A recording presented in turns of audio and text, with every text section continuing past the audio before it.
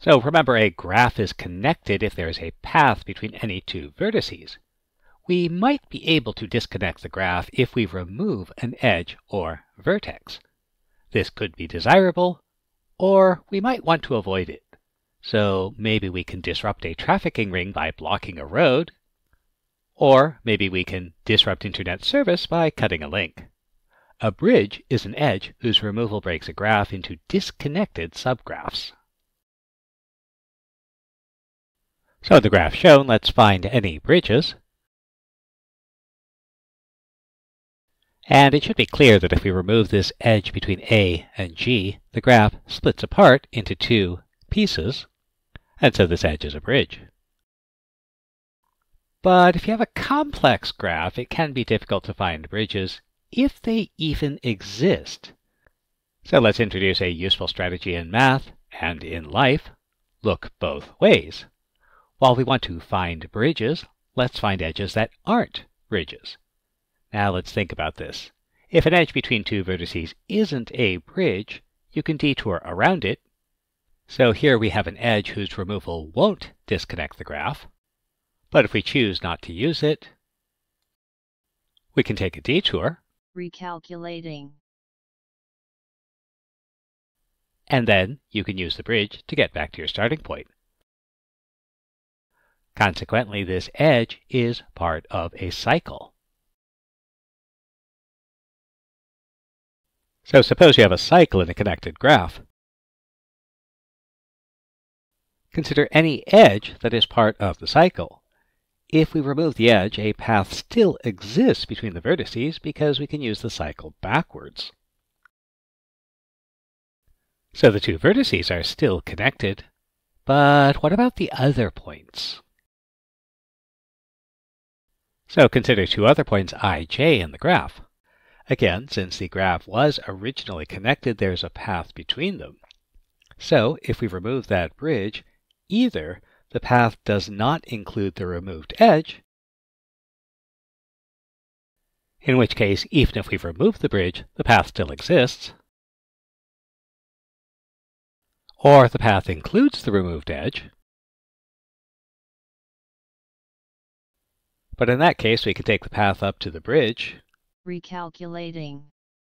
take the detour, and continue on. So a path still exists, and the graph is connected. So while I'm waiting for my offer from Pixar for these quality animations, let's present a formal proof. So suppose an edge E1 is in some cycle. Even if we remove E1, a path still exists between vertices V1 and V0, and since edges are non-directional, there's also a path from V0 to V1 that avoids the edge E1. Now by assumption our original graph was connected, so there's a path between any other vertices Vi, Vj. If this path didn't include E1, it still exists even if we remove this edge. But suppose the path included the edge E1. By the preceding, there's a path from V0 to V1 that avoids the edge, giving us the path, so the graph is still connected. And consequently, if an edge is in a cycle, it cannot be a bridge. And again, part of the goal is not to learn mathematics, but to learn how to create mathematics. And so here's a key strategy. Prove as many things as you can. If they happen to be what you want to prove, even better. Now to get a statement to prove, remember that any conditional if A, then B has three related conditionals. The inverse, if not A, then not B. The converse, if B, then A. And the contrapositive, if not B, then not A. Now the contrapositive has the same truth value as the original, so it can be regarded as a corollary. The others need to be proved if they're true.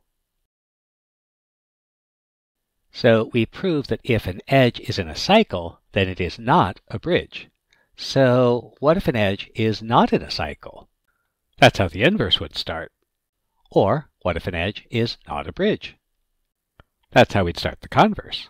Well, let's take a look. So let's start with the inverse. Suppose an edge in a connected graph is not in any cycle. So if we remove it, there could be no path between the two vertices, because if there's still a path, we can then join the edge to the path and get a cycle. But if there's no path between the vertices, then the graph is no longer connected.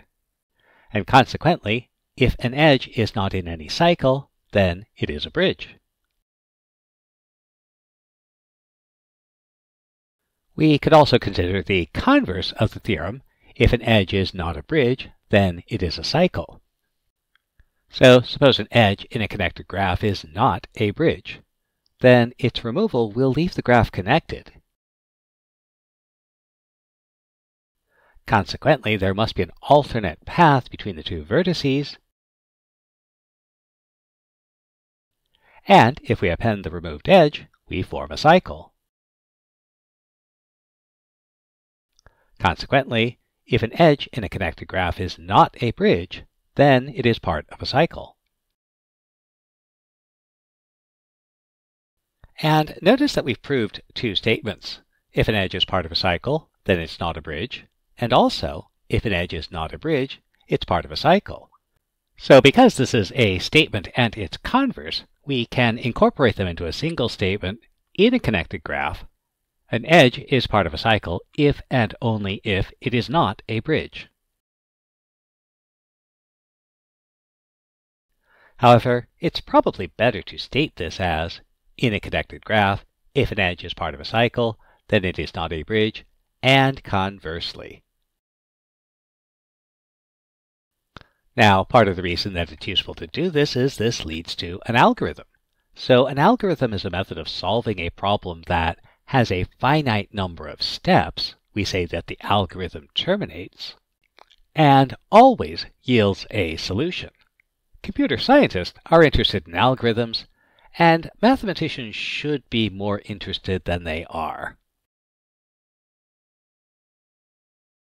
So this connection between bridges and cycles suggests an algorithm for finding them. Find all the cycles in a graph.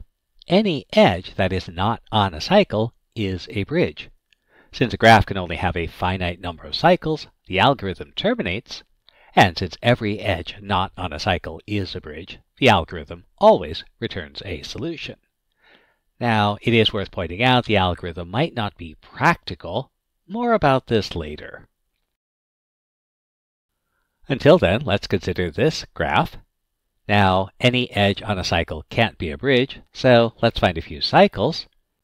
And we'll color the edges as we find them to be part of a cycle.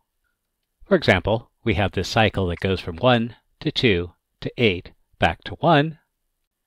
And we can find a few more.